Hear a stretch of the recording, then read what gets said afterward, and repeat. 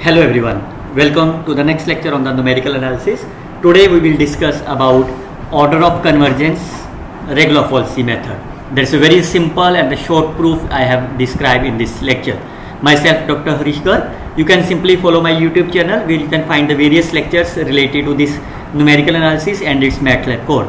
As you can see, there is a bisection method, Regula-Falsi, we already covered that. Secant method, example of the secant method, MATLAB code of the secant method, fixed point equation method, Newton Raphson, Gauss elimination, Gauss Jordan, and many more are there. All you can see in this playlist numerical analysis.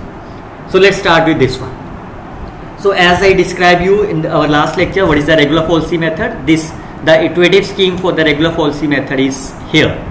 The major point which comes in this Regula-Falsi method is, in this method the one point is always fixed and we can find the other point. Like if you have the initial point x0 and x1, so this is equation number 1. In the next iteration, one of the point is fixed, say x1 is fixed, and then you have to move for the second point p. Find the next point. Say x1 is again fixed, then you can find the new point and so on. So that means the one point is always fixed and other point you have to vary to find the better approximate root. Also we have defined the order of the convergence. So if you have the sequence x1, x2 and xn like of this, you can substitute the value of the x0, then you can get x1, then x2 and so on. So if it is converges to the alpha, where alpha, how you can find the value of the alpha? This is nothing but limit as n approaches infinity of this, such that because this is the approximate root, so xn is always with the approximate root, the difference between them is called as the error. Then if there exists a real number p such that this condition hold, then we can say, or also you can see, if I substitute this value in here and this, then you can write this equation as here. So from this you can simply say p is called as the order of convergence. So that means for what value of the p is hold, this is called as order of convergence. If p is equal to 1, if I say this p is my 1 and c is my less than 1, then we can say the convergence is linear and c is called as the rate of convergence. On the other hand, if p is greater than 1 and p is equal to 2, then we call as a superlinear or quadratic respectively. Now based on this definition of the order of convergence, so basically we need to evaluate this expression. Fine. So now we can start with the Regula-Falsi method. So let's say f of x is 0 is the any of the equation. Our target is to find the root of this equation. Let alpha is the root of f of x is 0. So if alpha is the root, it means f of alpha is my 0. Since we are talking about the order of convergence, so we need the value of the error. So let us consider epsilon n minus 1, n and n plus 1 is the error corresponding to the approximation n minus 1, xn and xn plus 1. What is the meaning of that? We can find the expression of this. Now I can substitute this value in this Regula-Falsi method. What is xn plus 1? From here we can find the value of xn plus 1. What is xn? Is alpha plus xn minus, what is the xn? Is alpha plus epsilon n minus alpha minus of epsilon n minus 1 divided by alpha plus epsilon n minus f of epsilon of this, and here. Now clearly sees that alpha will be cancelled out, here alpha will be cancelled out, the remaining expression I can rewrite as here. Now our target is to find firstly the value of this and this. How you can find that? I can use the Taylor series expansion. Why we can use the Taylor series? Because this value is a very small number. Then we can expand this by Taylor series and neglect the higher power of this, neglect this and the higher powers. Fine. So once you higher power of what? Higher power of epsilon n. So if we write this in the Taylor series, we can write as here. Now what is the value of the f of epsilon, f of alpha? This is 0, so this value will be 0, this value will be 0. So this expression is nothing but my here.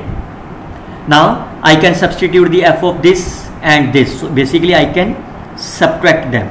So if you subtract both of them, what will happen? You can get this expression here. Again you can see I can write this term as epsilon n minus of this and epsilon n plus of this. Fine. So I can take this as a common, which can be written like here. Now since we calculated this value, so I can take the ratio of this. So what will happen if you take the ratio? It is nothing but I can take this on this side, that is a reciprocal. I can take f dash is a common, so it comes to be here. Now how you can expand this series? We can apply the binomial theorem. It is 1 minus x plus x square over 2 factorial minus x cube over 3 factorial and so on. Since epsilon n is a very small number, so we can neglect the higher powers are there. So we can simply write 1 minus x. Now substitute this value in the given expansion of this is the series. I can substitute this value. Also I can substitute this value by using the Taylor series. Now I can open this bracket. If you open this bracket, like first 1 to be here and then 1 to be this, and finally you can substitute this and then here. So there are the terms are there.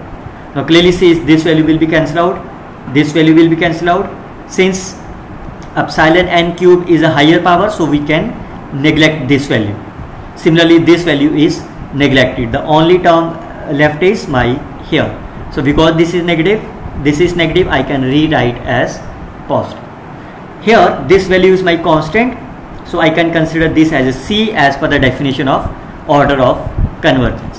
So what is the meaning of that? This epsilon n plus 1 is C of this.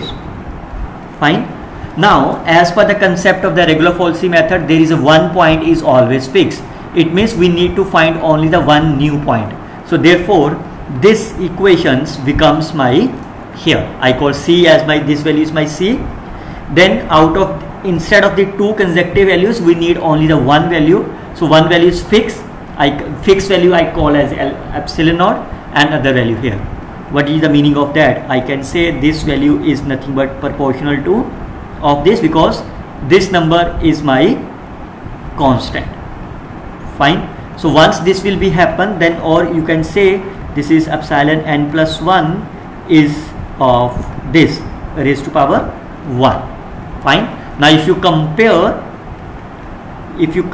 this equation with the help of this epsilon n raised to power p, where p is called as order of convergence.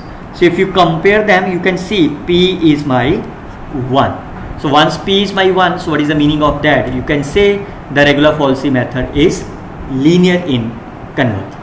So that's a very, very simple short proof about the order of convergence of this Regula-Falsi method. We will see the next lecture on the second method and its order of the convergence. Till then, you can simply like, share and comments on my video. Best of luck students. Happy learning.